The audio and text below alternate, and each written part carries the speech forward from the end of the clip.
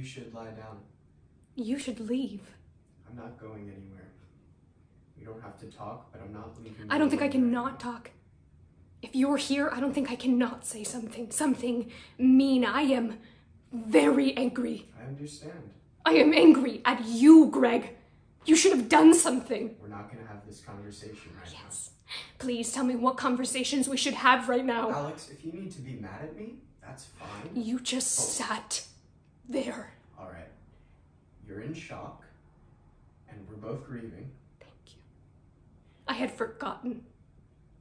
You know, trying to make me feel as much pain as you do is... That's not what I am doing. Of course it is. It's maybe not consciously, but of course it's... Things I could live without?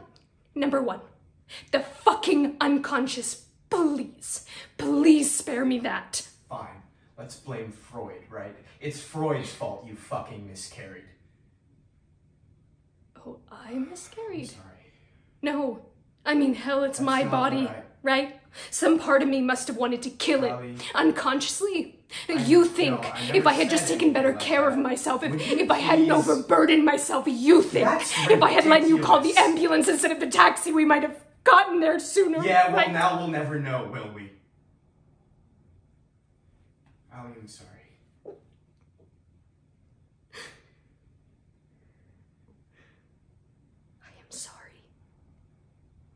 I am sorry for making me so unhappy. I'm sorry for all the ways I have fucked things up. Allie. I'm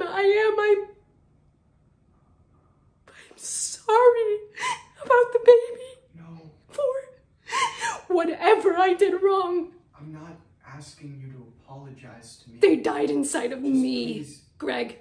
Alex.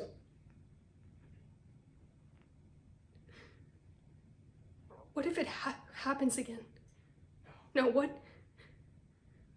if it's always like this? It won't. I promise.